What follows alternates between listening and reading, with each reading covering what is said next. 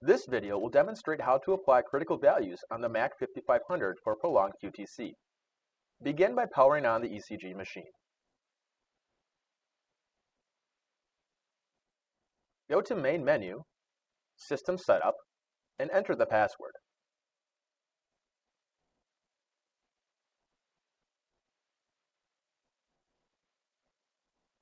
Select ECG, then select Critical Value Setup, and go to Notification Setup.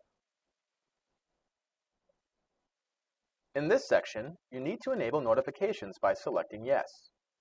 You may modify the critical value statement that will be displayed on the screen. Next, ensure High QTc is selected to On.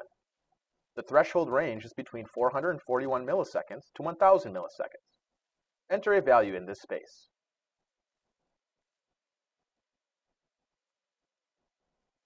Select Return and then Escape. Again, select Return and then Save Setup. Select System and then select Main Menu.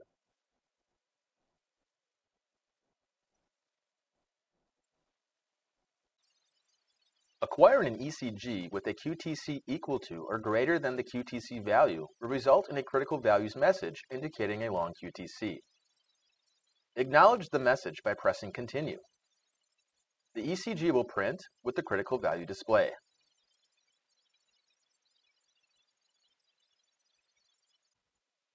The critical value statement will appear on the printout and also within your Muse system.